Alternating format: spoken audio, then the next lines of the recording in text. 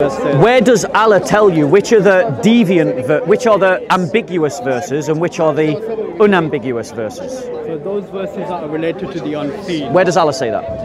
I accept your scholars say that. I'm not disputing your scholars say that. I accept Muslim scholars say those that are talking about the unseen. But where does Allah make this distinction?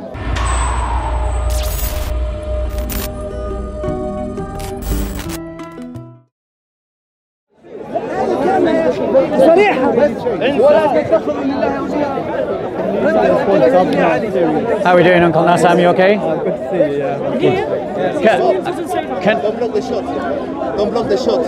Don't block the shot. Oh, okay. Sorry. Can I ask you a couple of questions? Sure. Maybe after I'm done, I'll finish this. How long do you think you'll be? I mean, I guess it depends on what questions there are. It's about Islamic Tawheed. Essentially, the question is, hi, how are you? can you hear us? Can you hear the uncle? Okay, apparently the uncle is picking up both and you've got your own microphone. So I don't think I'm that old to be your uncle, but if you want to call me uncle. You got more grey hairs than me, so I'm just trying to be polite. Okay. So, can you worship the face of Allah? The face of Allah? Yeah. I've never heard this before. But it's a simple question. Can you worship the face of Allah? Or can you worship the hands of Allah? Or can you worship the shin of Allah? Yeah, so there's no kind of face of God, or there's no hands of God. But what you find that both the Bible and the Quran, in the Semitic languages, they use expressions in order to either make some kind of emphasis or some point, or some idiom that people at the time would have been familiar or known. So like when the Bible refers to God as a rock, or the Lord is my shepherd, it doesn't mean physically God is a rock. Agreed. But it's an expression. Yeah. So yeah, the Quran also uses similar type languages for God. Yeah. But it's not meant to be taken literally. So at least in mainstream. So you believe the Salafis are wrong when they assert that Allah does have a face and He does have a shin? I'm not that much familiar with the Salafi creed, but at least in terms of the mainstream Orthodox Ash'ari and Maturidi. Yeah. Okay. They wouldn't take this. So you see these descriptions as metaphors? Yeah. Okay. So when you can check any tafsir, so like Tafsir Jalain, for example, they would interpret this as being metaphors. What's the prophetic justification for interpreting them as metaphors? So one is Surah 3 verse number 7. Can we pull that out? When it speaks about this, you probably already know the verse beforehand. It speaks about there's two types of verses in the Quran. Sorry, one second. Surah 4? Sorry, it's chapter 3 verse 7. Chapter 3 verse 7. Right, let's get to it. Bear with us. It's a bit windy.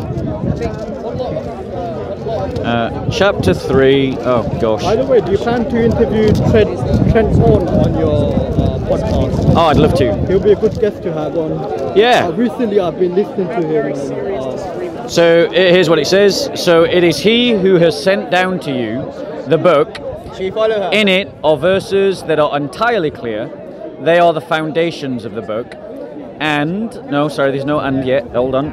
Al-Faharid and Hudud. Laws for the oh, sorry, that's also. These are in brackets. Yeah. I'm just trying to eliminate the black brackets. Help, There's so many brackets. Yeah, there's even brackets within brackets. Yeah. You know, verses that are entirely clear. They are the foundations of the book, and others not entirely clear. So as for those in whose hearts there is a deviation, they follow that which is not entirely clear thereof. No, that's a bracket as well. And seeking for its hidden meaning, but none knows its hidden meaning save Allah. That one.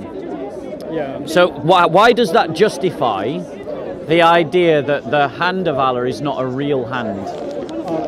Usually this verse is used to interpret verses related to the unseen, like the afterlife or God or angels. So those verses are seen as being ambiguous or mutashabihah. Right. So those meanings are, the exact meaning is left to God, like God alone knows best. Right. But in order to explain these expressions just to the lay or average person, the traditional approach has been to explain them like as metaphorical expressions or idioms. Okay. And this is something that's not new. So, no, of course not. Would you agree, therefore, that I am legitimate in saying that the actual interpretations given to the unambiguous verses is entirely man-made, but you could argue justified based upon the precedent of the Quran. It's man-made. I don't have. It's humans' understanding of God's word. Right. Attempt to understand God's word. So all interpretation is man-made. Does the Quran claim to be clear guidance? It claims that there's verses that are clear, and these are the foundation of the book. And then there's other verses which are unclear, and God alone knows the precise meaning of these. Does the Quran claim to be clear expositor of all things? Yeah, I know the verse that you're referring to, but I have to look at their commentary. Yeah, because you're not asking the right person. Fair enough, because the Quran claims that it is clearly it's in Surah 12, verse 111. So I don't know if you want to pull it up in the Arabic.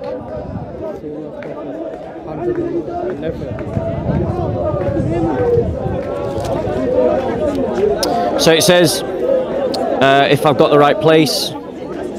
Indeed, in their stories, there is a lesson for men of understanding, is not forged statement, but a confirmation of which were before it, and, oh gosh, the brackets, honestly, and a detailed explanation of everything, and a guide and a mercy for the people who believe. So if it's a clear explanation of everything, which is what the Quran Arabic says, doesn't it? Yeah. So, what if the Quran is explaining something? Why do you need to invent something else? So I'm interpreting this like in the light of chapter 3, verse number 7, Yeah. which says that there are verses in the Quran that are clear, and Yeah. then there's other verses which are open to its interpretation, Yeah. ambiguous. Yeah. But in terms of the true meaning, God knows those meanings, which is why when people have explained those verses about, the hand of God or the face of God, Yeah. scholars end by saying God alone knows best. Yeah.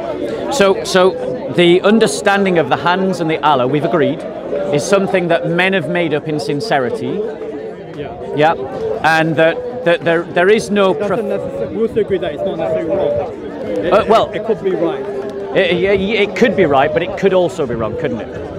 And do you not agree But that to insist that this particular interpretation is right and the other one is wrong, like the Salafi do?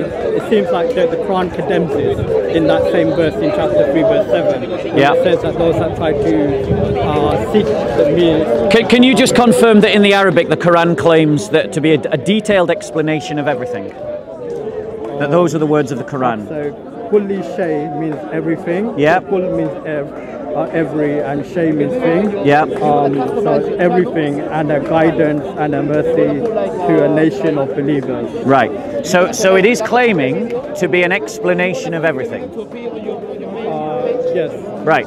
So it would be fair to say it's an explanation of everything that the Quran touches upon, rather than say it's an explanation of Einstein's physics or relativity or the particular events in history that happened. I think that's a reasonable interpretation. Yeah. I don't want to be unfair to the Quran, because that would be to strawman Islam, and I don't want to be like the Dawah team who strawman Christianity.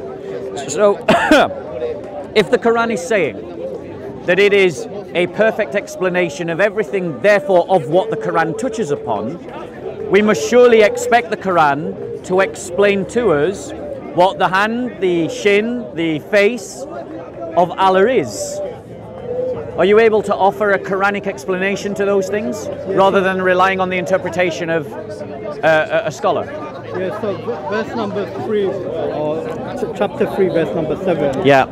Says, but those who are, when it says that the verses in the book are clear, and then there's verses that are ambiguous, Yeah. or unspecific. As for those in whose hearts are deviation, Yeah. they follow the unspecific verses in order to create like disunity or disharmony. So to be clear, so God left it in this way. So Allah is deliberately doing this to lead those who have deviation in their heart into deviancy. Well, it doesn't say that. Wait, 1 second. What does it say? It's descriptive rather than descriptive. It says, and So others it's not. just describing It says, certain so as for those whose hearts there is a deviation, and then we've got to skip the brackets, and seeking for its hidden meaning, but none knows its hidden meaning save Allah, and those who are firmly grounded in knowledge say, we believe in it, the whole of it. Right, but the thing is, if they are firm in knowledge, they are firm in what Allah has revealed, right?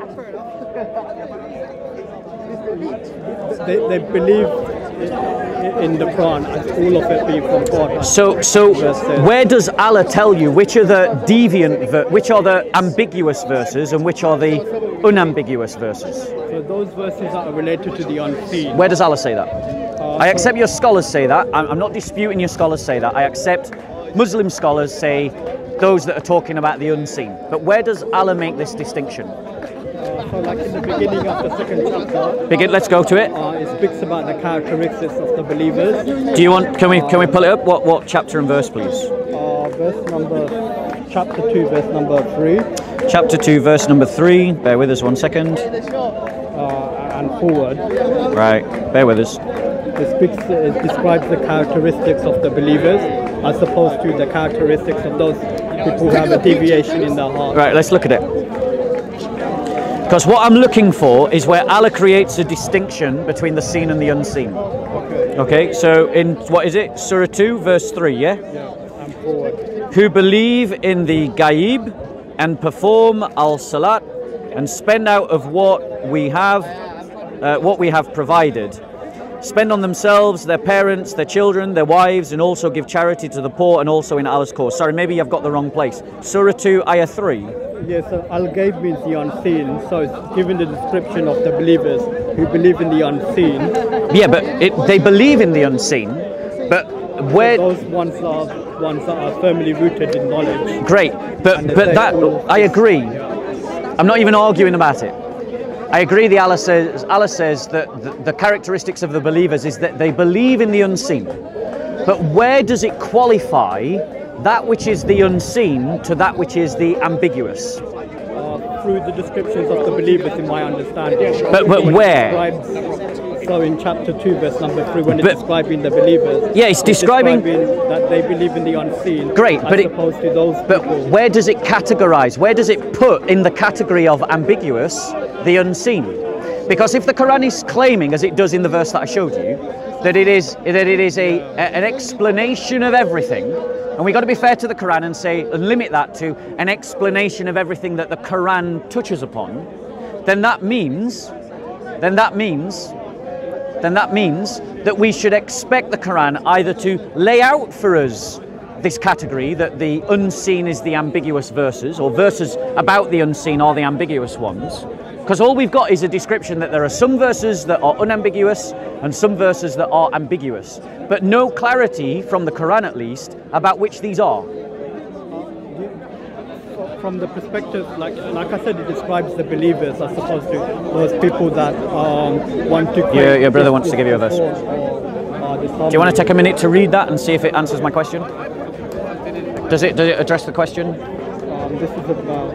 I didn't. What does it say? It's about the covenant of children of Israel. Yeah. I didn't. I was looking for something else, but your phone didn't give me the app is different. Okay. So my point to you is, right, like bearing in mind that the Quran tells me to consider this book. So I'm considering it. And what I see is one part of the Quran says that there's ambiguous verses and unambiguous verses. And then another part of the Quran that says that it is the perfect explanation of everything. The word perfect, you're adding that yourself now. Oh, sorry, maybe I did, sorry. A complete explanation of everything. We can always go back and recheck it. Even the word complete as well. Okay, let's have a look at what the verse said again. It was 12:111, wasn't it?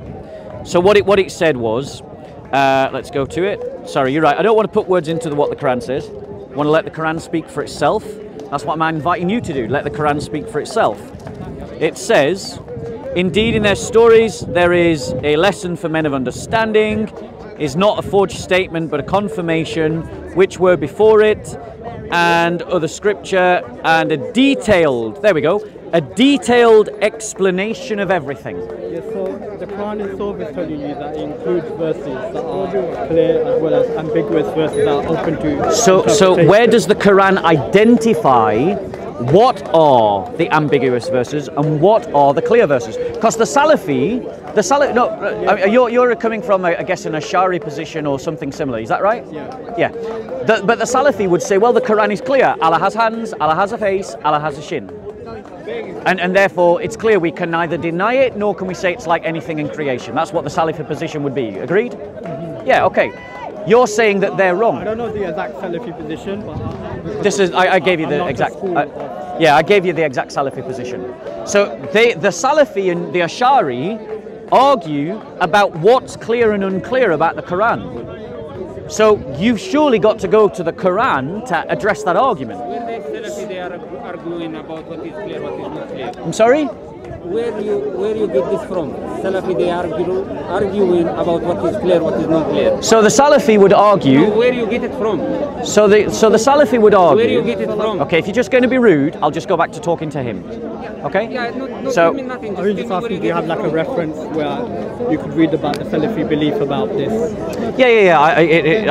I've watched many a video put up by Salafis on YouTube where they expound their doctrine inside the mosque as they're teaching. Did they give any reference? Oh yeah, they did, lots, but I can't remember them all. Maybe another time. Yeah, maybe another time. But they seem pretty convinced that when the Quran says Allah has a face, he really does have a face. No, I'm talking to you because he's just going to be rude. If I try to talk to him, he'll interrupt me. But to me, that sounds like some kind of pagan or. Sorry? That sounds like adultery to me. Idolatry. So you an image of God. It even seems to contradict the Ten Commandments. Yeah, I agree. I think there's lots of problems with the Salafi position. Because even you yourself accept that there's certain verses in the Bible that speak about God that you don't take literally. Yes, absolutely. We would adopt a very similar position to the Ash'ari. But our concept of revelation is different from the Islamic concept of revelation. You know that. Has different genres of revelation. Exactly. So we've got different genres of revelation, but our understanding of revelation is that the Holy Spirit is guiding the prophets and the apostles to teach us, and they teach us in men's words. But the Quran is, as you believe, the starting point of the religion. I'm not misrepresenting Islam, am I? That's fair, isn't it? Yeah. So when the Quran states that it is a clear explanation of everything. Now, we obviously limit everything to everything that the Quran talks about, because to do otherwise would be to strawman the Quran. I mean, I don't want to do that. But then you quite rightly point out that the Quran also says there's ambiguous verses and unambiguous verses.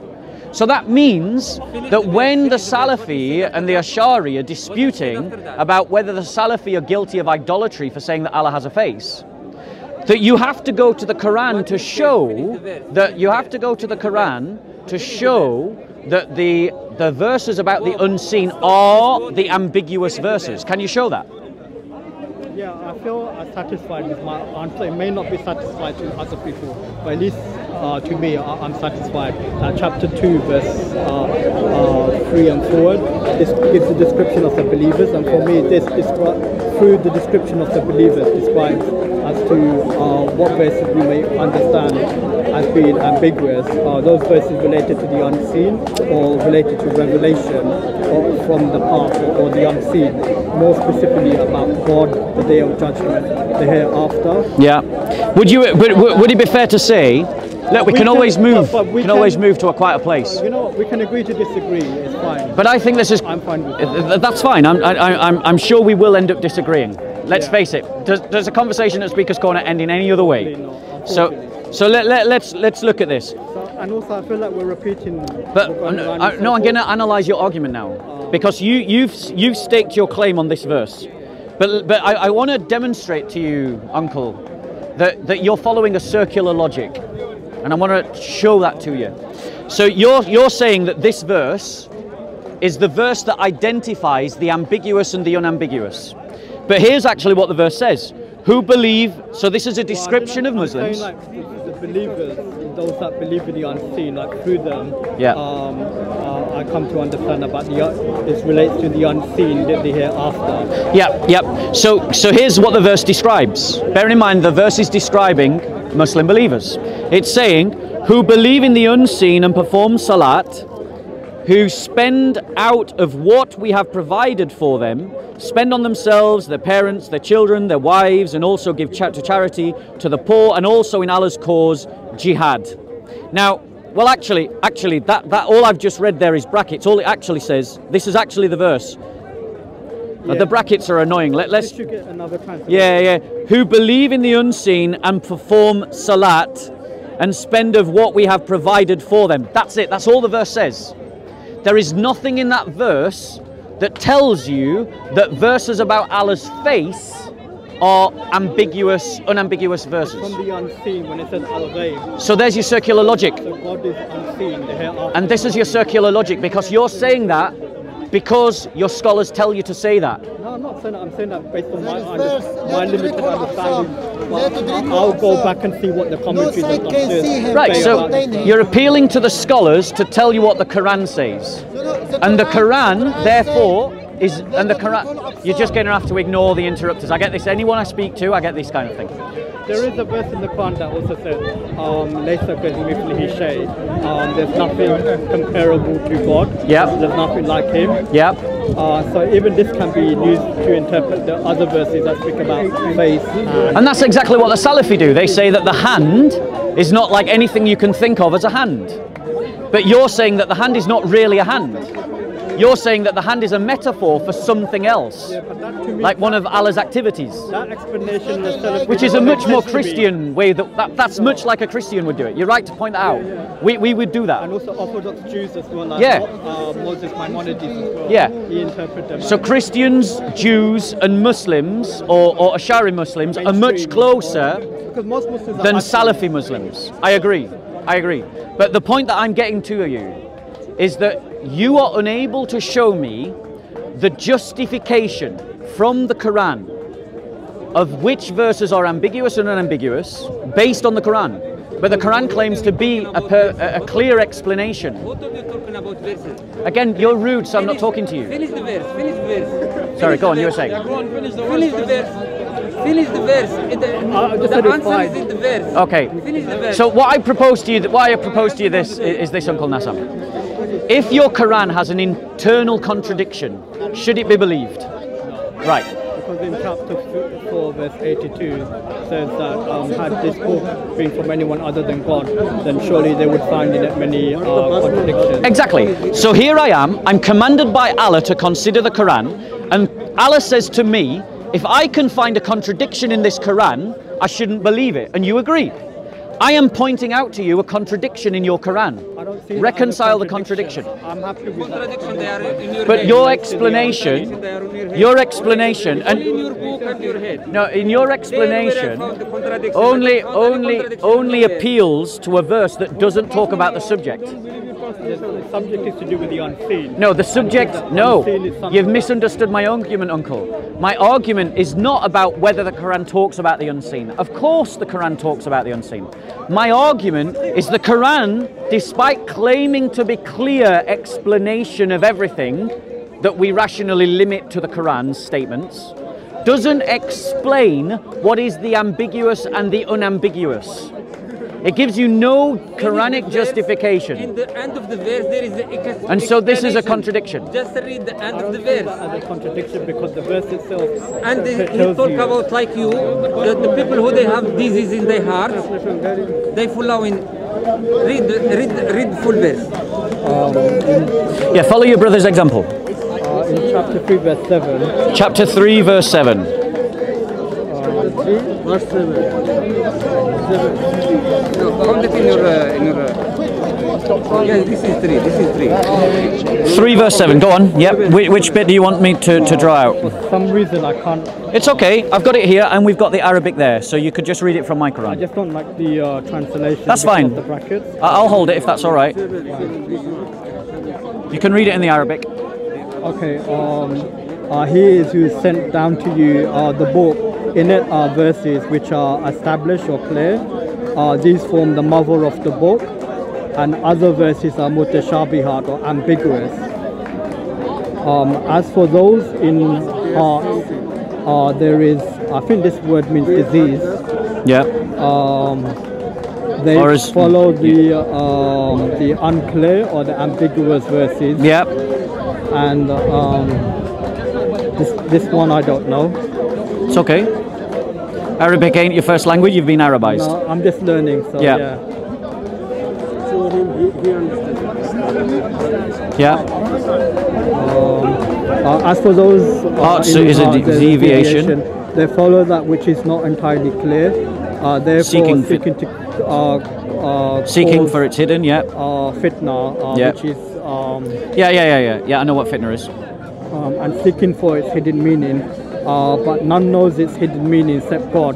Right. So Yep. when the Quran says that it's an explanation for everything, here the verse is telling you that with regards to the ambiguous verses, Yep. no one knows its hidden meaning except God. But here's my So the criticism. Quran No, itself I get you. I fully accept that you have. knows the meaning of these. I fully accept that you have shown me a verse of the Quran that gives you two categories: ambiguous and unambiguous. I get it. I'm fully on board with you. Completely agree with you. The Quran gives you two categories: ambiguous and unambiguous. But the Quran doesn't tell you which ones are ambiguous and which ones are unambiguous. Does it? For me, the audience would know which ones are ambiguous and which ones are clear. So why do Salafi and Ash'ari disagree? If it's obvious, why do Salafi and Ash'ari They disagree? agree that these verses are ambiguous, but to do with the explanation or the interpretation of these particular verses. Right. The disagreement isn't whether these verses are mutashabihat or not. Yeah. So the disagreement is over the interpretation. Yeah.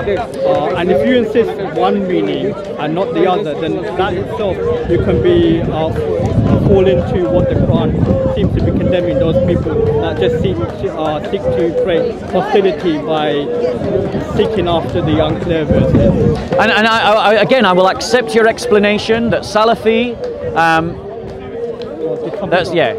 I'll accept your explanation again that Salafi and Ash'ari and the other schools of thought, they all agree about which are the ambiguous verses and the unambiguous verses. I'll accept that.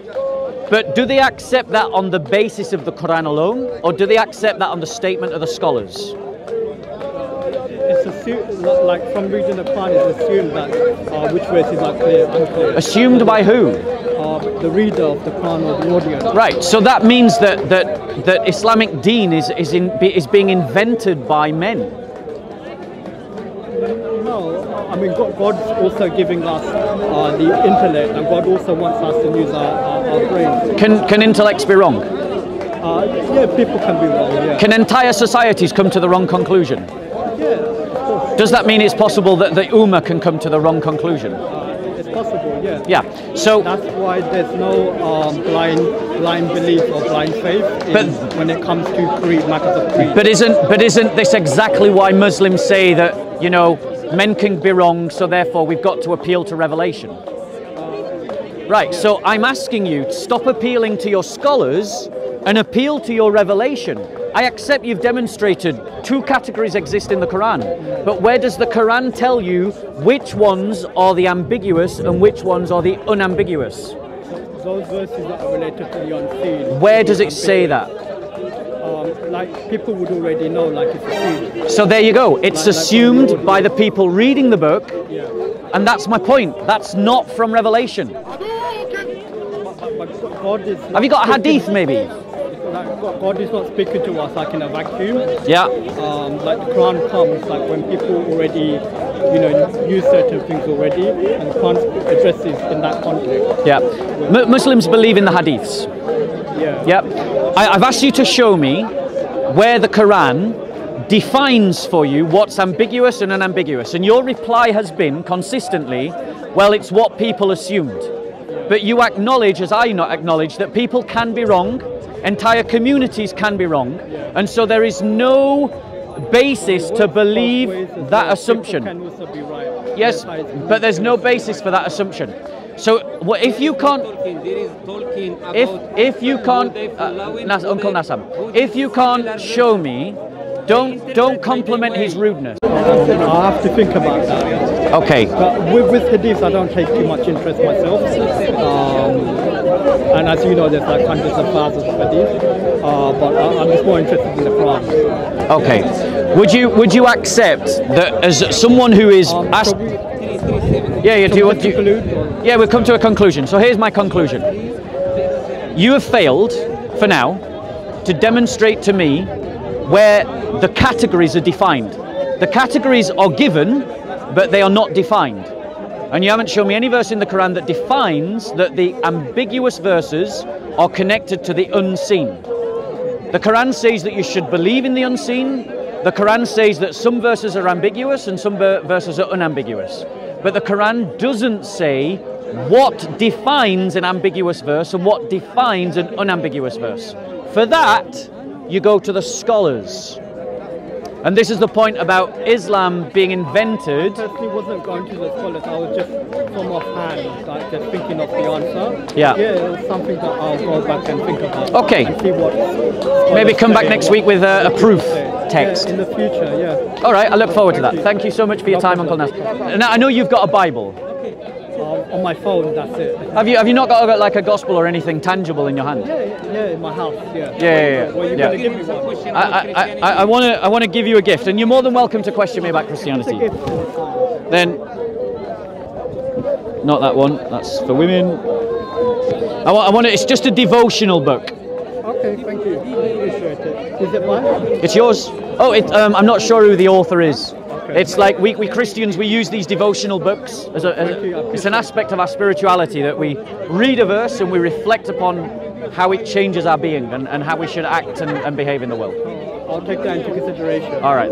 God bless you. Take care. Would you like to ask me some questions about Christianity? Would you like to ask me some questions about Christianity? No, you ask Come before when you come, when I'm not cameraman, then come we'll talk. Okay. Would you worship? Okay. Would you worship the face of Allah?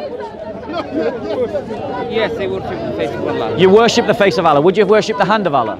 I worship everything what Allah subhanahu wa ta'ala told me to worship. Okay. Does that mean worship Him? I worship Allah subhanahu wa ta'ala, yes. Brilliant. So is Allah's words a part of Allah? Allah subhanahu wa ta'ala, yes, the word is eternal. Do you worship His word? I don't worship the Quran. You don't worship the Quran? Yes. So you worship some parts of Allah but not other parts of Allah? I worship the word of Allah subhanahu wa ta'ala, what you say, the word of Allah subhanahu wa ta'ala, the word of Allah subhanahu wa ta'ala, we not worship the Quran. Okay. So is the Quran the word of Allah? Yes, it is the word of Allah subhanahu wa ta'ala. It is the word of Allah. It is transcribed to writing what we have, but it's not the word. So are these words worthy of worship? We not worship the Quran. So you don't worship the words of Allah? But they worship the word of Allah subhanahu wa ta'ala. So are these not the words of Allah? The Quran has no conscience. So this is not the words of Allah? The Quran has no conscience. So this is the word of Allah subhanahu wa ta'ala. Does the face of Allah have a consciousness? Does the face of Allah subhanahu wa ta'ala, Allah subhanahu wa ta'ala, you didn't told me, then I don't know. Okay, so you're not sure if the face of Allah has a consciousness? Listen. Do you say, Jesus has said, who have seen me have seen the Father, yeah? Yes, we believe that. Huh? Yes, we believe that. Jesus has a beard, the Father has a beard? Sorry? Jesus has a beard, the Father has a beard. Oh, okay, I see. No, when we say, no, you've asked a question, you've asked a question. Straight away. You can always walk away. Play with the other. I don't like that one. Sadly, sadly, you just can't have a decent conversation with this guy. Yes, no. No. God the Father does not have a beard. God the Father. Then how you say, who have seen me have seen the Father? Great question. Yes. Now let me answer it. Yes. Right. So when Jesus said, "He who has seen me has seen the Father," yes. Insofar as the divine personality can be captured in human form, it is captured in the person of Jesus Christ. So he who has seen Jesus Christ has seen the very person of God. When Jesus Christ speaks, it is the words of the Father. When Jesus Christ acts, it is the acts of the Father. It is the heart of the Father. Just the work of the Father. When Jesus he said in Matthew, when he said to that woman, it's not good to give the bread to give it to the dogs. Yep. In that moment, he was presenting God. Where Jesus is God incarnate. That's what we believe. I know what you believe. But in that moment when he said, is that the Father talking? Those were the yeah. from This the Father. is the very personable nature of the Is Father. the Father called that woman dog? Yes, the Father calls that woman a dog. I don't believe it. Now let me, because he's going to walk away. So let me just explain that. So let me just explain that. Let me just explain that. So the words. Notice he got off, and this, guys, is what you've got to see and recognize, is that when you push upon Islam, the Muslims will try to get off the topic as quickly as possible, because their religion is in contradiction, their religion is undefensible to a rational mind. So when Christ says it is not good to give the food of the children to the dogs, the word that he uses in the Greek is like a puppy. It's not an insulting language, it's a diminutive language. It's the same in Spanish, and JC behind the camera will be able to verify this, that they'll say things like chiquita, which means little girl, not chica, just chiquita. Yeah, it's or perro, they'd go is it periquita? How would they call it? Puppies we call it cachorros. Cachorros. Perros. Yeah, perros and cachorros, two different words. So Christ used the equivalent of the word puppy. This is why the woman didn't feel insulted. She felt emboldened to continue to press for a response to her prayer request. And who was she praying to? Who was she supplicating? Jesus. She was saying, Jesus, answer my prayer. Jesus, heal. So the Muslims have to answer this irreconcilable contradiction. Their God is made up of parts. And if they deny the parts of God, then they make the Quran into nothing and meaninglessness. Which it is, a self-contradicting book. If they assert that God does have parts, they accept that God is a composite, a differentiated unity. And therefore they have no argument against the Trinity. Exactly.